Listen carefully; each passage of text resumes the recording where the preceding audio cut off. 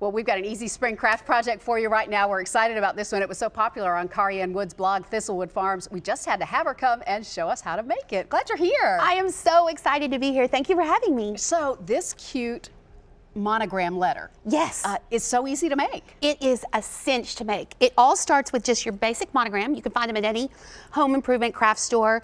They come in a different sizes and different fonts. This is just a basic font, and this is actually MDF, so it's very sturdy. Okay, good.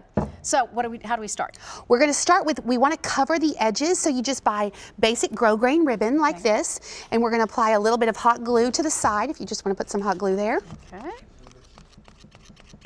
Nice. And then literally, you're going to take your ribbon like this, you kind of cut it to fit, and you go like this, just press it into place, and then we're going to keep wrapping it around and finish out. How easy that is. I know, very, very easy. Super simple. Okay, so you can choose whatever color you want. Whichever, I went with white to kind of go with my flowers, but you can go with any different type of ribbon. So these are faux flowers. That is correct. They sure look real, don't they? I know, they're amazing. They're really I actually picked them up from Kirkland's, and they're incredible. I love just the different colors and very spring-like. Yeah. So where do we start putting flowers on? Okay, so the first thing you want to do is you want to start with your biggest flowers to make sure, if you look at the actual monogram that I finished over here, they are all they're all spread out, so they're kind of evenly placed. Okay. So we want to go ahead and start, and I kind of mixed up the pink and the yellow, and I just staggered them, so I put kind of one pink there, and then I added another yellow, and you just start with probably your biggest flowers first. How many colors of flowers should you get?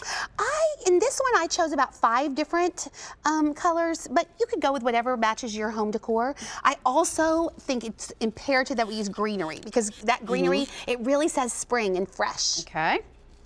Wow, you're doing an amazing job, Meryl. Well, thank you. I have a good teacher. And while we're doing this, tell me about your new book. Let me show this to you so that Nathan can get a good look at this. This is your brand new book, book number 2, and it's doing amazing already. Yes, it's a bestseller, actually, right now on Amazon. Yes, it's incredible. It's called the DIY Home Planner, and it's all the mistakes you used to make in your house. It is every single mistake I ever made, and I made them so other people don't have to make them. Oh, that's nice. So I was saving everyone from the world of decorating mistakes, but it's really about encouragement and really about just celebrating where we are in the decorating process and learning how to love our homes. Not being afraid. That is right. Decorating with confidence. Right. Okay. How did you learn that confidence? I think I just made mistakes, and then when the mistakes didn't work out and I figured out how to fix them all, it just really gave me a lot of confidence. And I think go bold. Go with what you love. Go with what your heart tells you to decorate with. And, then you will create a home that you love. Okay. How are we doing? You are doing amazing. You're incredible. All right, when we're ready to put in the smaller flowers, how do you figure out the spacing? I just basically I started probably with the greenery next. Okay. And I just tucked a little bit did it on the back, and then just kind of folded it a little bit and tucked it underneath the flower so it would peep out. Just like that. Cool.